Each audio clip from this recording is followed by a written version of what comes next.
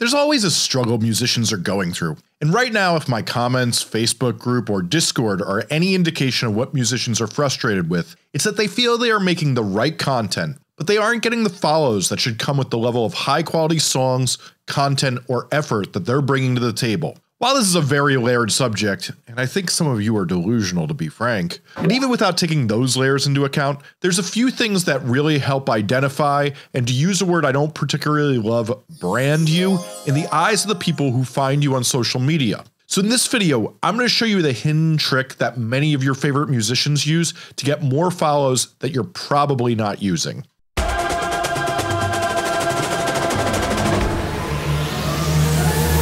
Hi, I'm Jesse Cannon, a music marketing nerd who's teaching musicians how to grow their fan base from 0 to 10,000 fans, and this is Musformation. Sometimes I feel a little bad for doing what I'm about to do here in this video, but the fact is, I think the world's better for musicians if I talk about the things I've learned when I've been in the major label boardrooms with artists and their marketing gurus. This video is largely going to be about a technique that really blew my mind one of those gurus dropped on an artist when I was working as a strategist.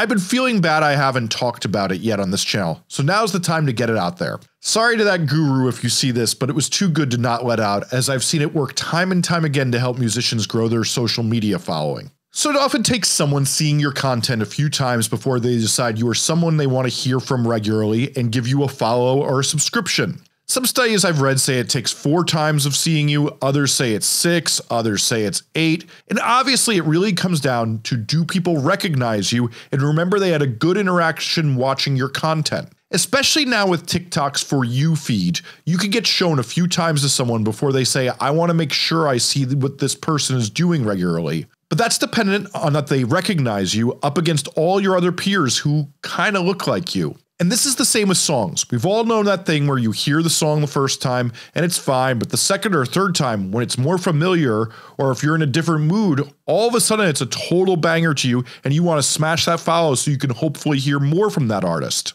So the key to making that follow happen faster is to help people recognize you and trigger the memory they have of the other time they've seen your content and had a good experience with it. So how exactly do you do that? Let's go through a 3-point system to make people who see you recognize you faster and realize when they've had that good experience watching your video, they should get more of you. The first point in this plan is to make your look as a person identifiable with signatures. And I'm going to actually use myself as a good example, since I think it's instructive, since let's be honest here, you musicians can get away with looking real eccentric and do all sorts of cool, fashionable things. But I, a totally mature adult, who owns a bunch of businesses who needs to look respectable each day, as I have to go into meetings and seem like I know what I'm talking about, so having that sick wick haircut and face tattoos that I really want is just not a thing I can pull off to make myself recognizable. So I only have so many options. So I've had to do some, let's call them more subtle things to make myself recognizable in these videos.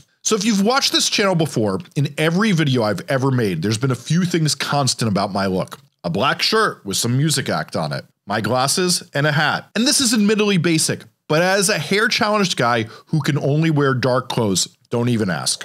I only have so much to work with. But this combo allows you to subtly remember that it's me and not the other white YouTubers with similar white guy low voices like Finn McKenty or Anthony Fantano. And if you watch those guys' videos, you'll notice they do the exact same thing I'm describing with this 3-point system. And those two guys would not be the worst thing to be mistaken for, since they rule. But I really have to distinguish myself from the cringy white dudes who talk about music promotion on here and try to grift you into buying an expensive course from them that just has all the information you can already find on YouTube. And to make sure I'm set apart from them, I have to make sure I have a look way different than them, because I sure don't want to be mistaken for them. I'm gonna be honest with you, I actually don't wear these hats I wear in this video out on the street. I mean, I wear different ones. I wear about 5 different pairs of glasses depending on the outfit. And I wear some of these band shirts out in the world sometimes, but it's not what I'm wearing most days. But I keep it consistent for these videos since I want people to have memory points for who I am when they see me. And you need to do the same thing. And like me, it doesn't need to be flashy. It should just be a consistent look. And here's why this is important. So a funny thing here,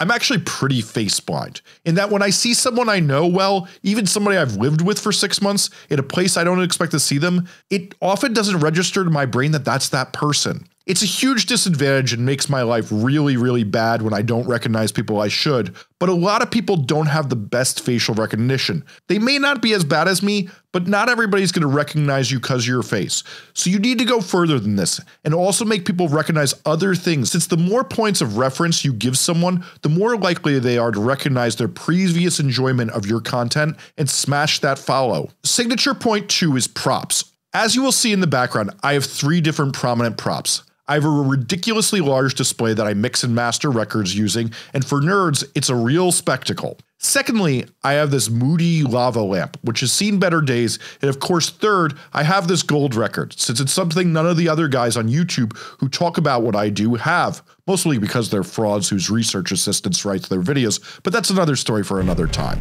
These props make people identify me and distinguish me from the con artists in my genre. Now for musicians, these props can be all sorts of things, like a certain guitar in a certain color, a particularly cool modular synth wall, or a microphone draped in bandanas. Wait, why was that a thing? This looked so stupid. The point being, you need props as people identify in their mind that you're the person with that prop, and you can keep in mind, those props can evolve over time and be a part of an era for you. They don't need to be forever. Many musicians will stick with a particular instrument and look on it for a certain era of their music, even in videos where they're not even playing that instrument. Some people will have an identifying cane or do a lot of stuff from a car or a bike in a lot of their content.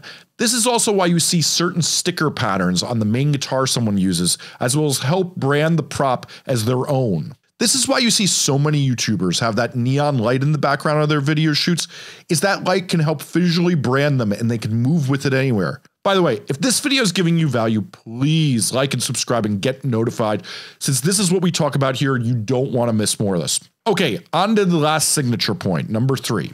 Your background should be as consistent as often as you can. And I know some of you are going to come for me for this one, as my set has changed 3 times during the 2 years of this channel, but unfortunately, life has thrown me 3 moves in that time. So I had to improvise. But for over a year, I've tried to make as many videos with the same wood background. And I've really tried as hard as I can to make what I have here be what stays consistent, and I actually built that wall so I could take it with me when I moved in case I have to move again. I also painted this wall a color that takes to the light gradient I do that I could replicate easily in the future if I have to move. Okay, but the point is, your background can help identify you as a person and help ring bells in people's minds. So if they notice that in the look and your prop, it will probably ring a bell. A cool piece of art in the background is often a really good start for your background. And even if you can't have any of that, if you have the same background each time, even if it's not that flashy, that's at least a step in the right direction. But it also doesn't even need to go that far. If it feels too much for you, I think about Chloe Moriando and her rise on YouTube. All her early videos were just her messy bedroom from the same angle with the same lighting every time. She just made a video with the same set and props, which was her ukulele or her acoustic guitar, which gave her her own identity, which she did for years long before she had high production music videos and her iconic look of today. Another big part of this is also the angle you film from. So many TikTokers will always film themselves from some odd angle, but it's consistent throughout their videos and helps people see that it's them. The key is that you should make your content in a set you can regularly create from and make it as identifiable as possible along with your look, especially if you're creating for TikTok, Instagram, and YouTube, as you really see that over and over again. This is what the big creators have done, and this is why they more easily built an audience and had an easier time building it than you may be. But I know a lot of you are saying, "But Jesse, the big artists dye their hair and change their looks all the time." That's correct. But this is often after they've abandoned this technique, or they're doing so much content in the time that they have this haircut, they bank on the discussion of their look change to outweigh what the consistency would give them, because they now have a big audience that will talk about their every move. And that can definitely be true these days with all the YouTube reaction videos and TikTok about someone changing their look, that it can generate that discussion, but you don't yet have that asset on your side. Like I always say, the rules aren't the same for you building a fan base where you need all the help you can get versus an artist who can generate conversations around them because they already have an audience. Now, I also want to say, you shouldn't be scared to do videos outside of your signature look when the moment calls for it. But whatever you can, you should employ it whenever possible. But I don't want you to think you can't do a behind the scenes video or whatever you have to do out in the wild while you're in the world. But if you're regularly doing posts with this branding, and you have signatures to help clue people into that you're the person they've enjoyed before, it's going to be more sticky and you're going to get more follows than you would otherwise. Let the subtle hints of familiarity help people recognize you and realize they should follow you. Okay, if this was helpful, please like, subscribe, and get notified, as this is what we discuss here. I'd love to have you in the discussion. If I missed anything or if you have thoughts, I reply to every comment. Well, at least the ones that don't insult me. On the screen now is a playlist on how to promote your music on TikTok. As well, there's another one on how to grow your fan base from 0 to 10,000 fans, as that's what we discuss here. Click on those and keep learning. Thanks for watching.